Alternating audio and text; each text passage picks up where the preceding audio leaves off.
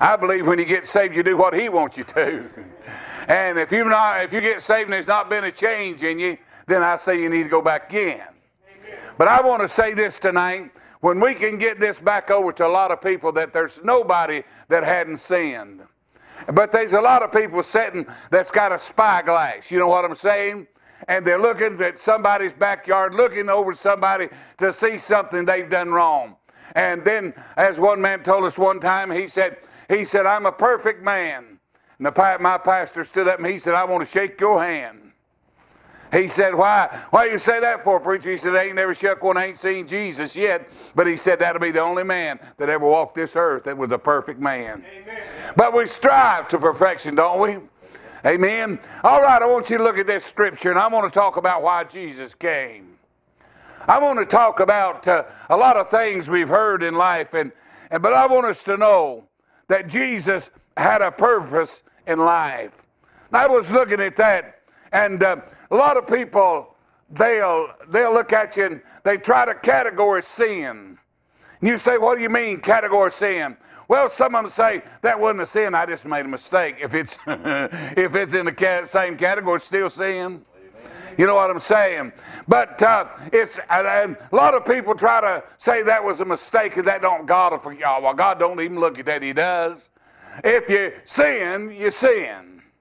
And the best thing for to do is get it on out and let it go. But I was looking at that, and Jesus came, and I was looking at this to be restoration, for our restoration. You say, well, preacher, what are you talking about? Well, I'm going to take my time. He came for restoration and not condemnation. A lot of people all the time when they're preaching, and I preach sometimes quite hard on people, but all they want to do is down folks. But tonight, can I lift you up just a little bit if you'll let me? If you'll follow me, I hope to get you out of here with a great big boost and say, boy, I felt better getting down. But He wanted to come, and He wanted for restoration and not for condemnation. St. John chapter 3, verse 17 said, for God sent not His Son into the world to condemn the world, but that the world through Him might be saved. Amen. That's restoring us back to Him. Let me say this to you. Nobody has to teach a child how to sin. Amen. All right? A lot of people say, now if you want to touch God, that little kid back there, curly-headed, boy, is she cute? She's got, I've had her in my eye ever since. I'm a kid lover. But I get to thinking about that. That little kid one of these days is going to realize she's a sinner. Now, let me say this to you. When she was to die tonight, hey, she's as perfect as God is right there. If you want to touch God, if you want to see what God feels like, just touch a child. You know what I'm saying? But God said we've all have sinned and come short of the glory of God. But the Bible said He came, God sent not His Son into the world to condemn it, but that the world through Him might be saved. Jesus also came to restore. Huh? Have you ever seen anybody get down? Ain't this the hardest time in the world you've ever seen to live for the Lord? Come on, just tell it like it is. Now, I know the Bible said the way of a transgressor is hard, but I've never seen the time like it is. It's so hard. Every time you turn around and you think something's going right, well, everything turned wrong. I was coming down here, and my wife is on that oxygen thing, and she has to have that to have oxygen. First thing happened to me, just got that thing and blowed out a hose. And I thought, well, God, I'll get that fixed, and we'll just go right home. Went out and looked at my car and had a flat tire. Yeah, one of my dear brothers on the telephone, I was telling him, I said, boy, I'm telling you what, seemed like everything in the world is happening to me. He said, maybe the Lord's telling you not to go. I said, hello? Now, why would God tell me not to come down here and try to help somebody and get them some joy? Hey, He's full of joy and He's unspeakable. But we've got to get folks to understand He'll restore you if you'll let Him. You say, preacher, I've not been unrestored. Yeah, we all have. We've all done things that we shouldn't do. Huh? Amen. Now, I'm not enjoying this. This is going to be kind of a little different preaching, but I want you to know something. Now, in other words, to restore is to be bringing back to the former condition that you was before things happened. You know what I'm saying? Then it says to reinstate or to give back or to return forgiveness of sin, to return back to the right relationship with Christ. That's what he came for. He came back to pull us back, to reinstate us with him. Hey, God does not like it when we're not walking with him. Amen. But you know what? It's good to smile every now and then, isn't it? I was thinking last night, my wife, and I look at things different than some folks. I was watching her when she sleeps. It's been a long time since she's had a good night's rest. And I was watching her brother. I was looking at her and I thought, God, let her have a good night's rest. Lord, and I just laid there. I was afraid to move. I was afraid to wake her up. And all this stuff, you know what I'm saying? She got up this morning. She said, had a good night's rest. I said, thank God. Let me tell you something. God's got rest for you if you let him have rest. You say, preacher, why do I need rest? Hey, Jesus even went aside and had a rest. Do you remember that? He went aside. He pulled aside. Some folks don't want to. Hey, they can go on vacations. They can go out there and get in the water and all that stuff and get almost shark bit. Hey, ain't no shark going to bite me. He ain't going to bite me down here in these mountains. I ain't getting out there. Amen. A lot of folks say, well, said I ain't afraid of him. I am. I ain't going to lie. Amen. But let me tell you something. There's one thing about God that I love. God sent his son Jesus to save us, and he sent him that if we make something happens to us. If we sin, the Bible says that God will restore us back to him and give us to the state that we was in. How do you get it, preacher? By going to him. Amen. Hey, you can tell me. Hey, so I was out here at First Free Will Baptist here a while back preaching, and old Bud Hargis, and they was some young ladies and their teens sitting on the front second bench, and man, I was giving an altar call, and one of them looked up, the other, and this looked up, and this, and started crying. I said, you might well come on. Amen. And that lady started toward the altar, and she got up there and she laid her head over on my shoulder, and she said, man, I feel like crying. I said, help yourself. This other girl, she comes up there and she looked at me and she said, preacher, I just can't hardly hold it from not crying. I said, well, just go ahead and shout. Wow! And she went to shouting. Whole church come alive. Let me tell you something. Sometimes if you just raise your finger, somebody else might lift an arm. Huh? But hey, I'm afraid if I do this, they'll call me for a holiness. I am. Amen. Bible said without holiness, no man shall see the Lord. I'm holiness. Amen. Anyway, preacher, hey, are you Pentecostal? You got that right? Amen. The Bible said that they'd receive the Spirit, and that the Bible also said this, without the Spirit, you're none of his. Amen. There's no way that you can be saved without having the Holy Ghost. You're welcome. Amen. You say, preacher, does it work for me like it does for them? I hope not all the time. Amen. There's one preacher got up there and wanted a 50 or 60-something $million airplane. Y'all see that? Said the Lord didn't walk around on it. He said, you people ought to buy me a, amen. Jesse, do you play this if you want to know? Huh? Yeah, but something's happened here lately. He's not on television. Don't seem like as much as he was. Wonder who cut him off. Are you listening? Give God the glory. Give God the glory. Let me give me back in this. Let me tell you something. Jesus came to restore us. Jesus came to reinstate us. Not only that, in 1 John 2 and 1 through 4, he said, my little children, I write unto you that you sin not.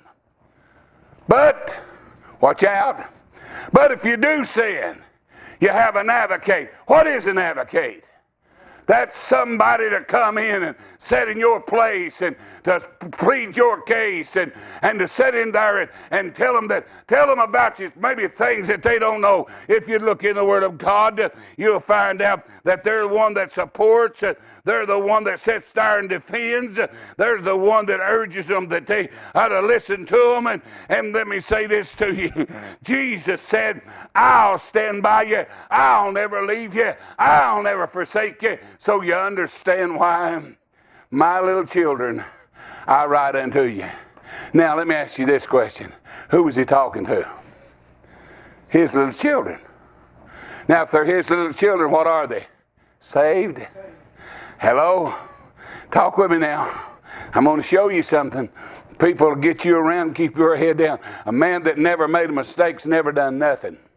Amen. Are you listening to me? Hey, I heard about this fella back here fixing to start preaching. And, boy, I'll pray for you. These people ask me sometimes, said, you think I ought to go to preaching? I say, if you can help it, don't. Don't. Amen. These people, they see these preachers all the time going around and acting like they're having fun. I'm going to tell you something. If you fight the devil and can have some fun, you better man than I am. Huh? You say, well, do you fight with the devil? Well, sure. He's an adversary. He's the one. Hey, who do you think causes you to make mistakes? Who do you think causes you to, who causes you to do the thing that you shouldn't do? Is it you? It's Satan putting it in your head. Our young kids today don't have to do what they're doing. Huh? Now, I'm not against our young kids. I love them. And I like to see them. Amen. I used to go into churches years ago and people would come around me. And the kids, they'd come and they'd want to sit, like, you know, sit right next to you. I had a pastor told me one time, he said, preacher, you show me a preacher that can't get next to a kid, watch him. Now, that's what I was told. And I thought, why? He said, because a kid can tell true love. A kid can tell about it. They can watch you. Listen to what he says. He said, I'll walk with you. He said, I'll be with you. He said, I'll reinstate you. And he tells them not to sin. Then listen to it. James 4:7 says, he said he came to take care of the neglected sin. You say, what are you talking about, preacher? Well, I'm going to show you what I'm talking about. The Bible said, therefore, to him that knoweth to do good and doeth it not, it is a... But yet they won't do nothing about it. They want to, you know, just keep going. You can't keep walking in sin and please the Lord. Amen. Is that true? Then listen to what he says. My problem, your problem is that we just won't admit we've done something wrong. Huh? Don't it thrill you wives for your husband to come up sometime and admit they're wrong? Huh? Hey, I'll start an argument sometime just so we can have a fuss. And you know what I'm saying? I mean, honestly, you say, you think I'm lying. I mean, sometimes I'll just say something, just get her arguing, go on next thing, you know, I say, you're going to go out and eat. You know what I'm saying? And then get her out there, won't you pay for it? You know what I'm saying? Huh? Let me tell you something. God's people have quit having fun in church. Huh? There was no reason tonight with the power of God, and I'm going to say this, and you might get mad at me, but I hope you don't. There's no reason that we shouldn't have had a little bit of shouting tonight with under the power that these kids were singing under a while ago. Not a bit of reason in the world. They should have got one hand. Mama, did you hold your hand up? You better hold your hand up. Amen. Let me tell you something. Me as a minister, my wife has to show Christ. Are you listening? Your wife has to show Christ. She has to walk like, you think a preacher has to walk straight? Mama, you fixing to walk straight too. I'm telling you, because they're going to come up to you. You know what I'm talking about. They're going to be, how many of you remember about that possum last night? I told my wife, I said, where'd that come from? She said, I don't know, but I say we got a lot of possums in churches. Amen. Bless me if you can. You ever see them? Hey, I'm not the blesser. All I can do is preach to you. All I can do is tell you. Hey, you say, well, you're awful quiet tonight. There ain't no shouting. That ain't my fault. The word's still true. The word's still shout you. But you got to want to shout. Hey, I go down. When I used to work for the city of Maryville, I drove a big old garbage truck. Mama closed your ears. She don't like me to tell that. I was a garbage collector. My job was always picking up. You know what I'm saying? I mean, hey, people said, well, you mean you picked that old garbage up? I said, it was theirs, it wasn't mine. You know what I'm trying to say? It was their garbage. But I'd go down the street and had an old man over there that lived in a big black guy. His name was Jumpin' Joe. He played professional. Man, I had to stand and look up at him. But he loved the Lord. One time I got way down in the spirit and I was going through his neighborhood. And I was going down, I looked up the street and old Joe, he come down with his Bible in his hand. And let me tell you something, I'm trying to tell you, church, this is the reason you need to be happy. There he come down through with his Bible in his hand just a singing and going on, and black folks can sing, boy. And he got right up next to the church, a big old truck I was driving, and he didn't have to get up on the side to look in, he just looked over in it. When he looked over in it, I knowed old Joe for a long time. I was sitting there so burdened down, and he looked at me, and you know what he done? He just walked up to me, and he looked over at me, and he just backed up about 3 steps right in front of all them big folks' homes and hollered, "Oh, God, I got a brother that's in trouble, oh God." And he started praying in the middle of that street. I'm telling you what, the power of God got on me. And we used to have to park a truck for a little while and have people coming to the windows looking out. Amen. I'm telling you, you ought to get your neighborhood knowing you love God. Huh? Hey. But I thought about that. But let me hurry on. Y'all, now I ain't been up here 30 minutes. Amen. You ought to have been with me years ago. But listen what it said. 1 John 1 and verse number 9 said this: if we confess our sins or admit them, he is faithful and just to forgive us of our sins and to cleanse us from all unrighteousness. In other words, he'll restore our fellowship with Christ if we just admit our sins. Amen. Amen. It's not hard. Everybody tell you, boy, you messed up now, just might as well give up. You know what I'm saying? But I'm glad if we'll just admit that we've had problems. Then verse 10 said this: if we say that we have no sin, we make him a liar and the word is not in us. You see, there's not a one of you sitting here that hadn't done something wrong. Now I'm not saying, let me say this. The Bible talks about a man that'll walk in sin, follow sin and do sin, don't know God. Are you listening to what I'm saying? You don't try to go around sinning. But let me say this, and I'm about through, hang in there. You've done well. Amen. Then look what it says. Then Romans 6:23, he says this: for the wages of sin is death. Wait a minute.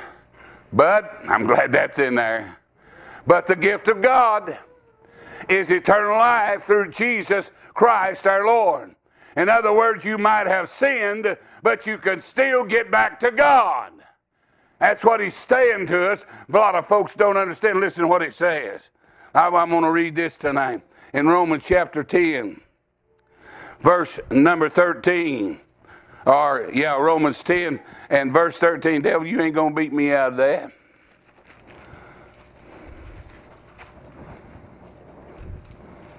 Listen to what it says. And I like this. As it is written, that's not where it's at. But I ain't gonna let the devil beat me. The Bible says this, I can just quote it to you. For whosoever shall call upon the name of the Lord. What does it say? Come on. Shall be saved. Now I just had that fixed right before I come up here. And I know something's going to blow up because, see, I'm telling on the devil. Boy, I like it. I'll have fun after a while. You know what I'm saying? But let me say this to you. You might be sitting here, and there's some fellas in here tonight, and I love young folks, and I really do. But the only help you're going to have is through the Lord Jesus Christ. There's going to be times that mom and daddy ain't going to be there. And you're going to have to go on what they've taught you. And you're going to have to stand up for it. And I say, God, have I taught them? Have I done the best I could? Listen, he came to restore us back to him. He came to forgive us. He came to lead us. He came to guide us. He came to give us joy. His joy is unspeakable and full of glory. And wouldn't you rather smile than to frown? Huh? Did you know it takes more muscles to frown than it does to smile? Huh? Amen. I ain't going to get in that now. I'm going to let that alone. There's one thing I learned a long time ago. You don't tell mama how to dress. Hello? Now you women ought to said amen right there. None of you said a word. I'll give you a chance to get you a good amen in there. Amen. Let me say this to you.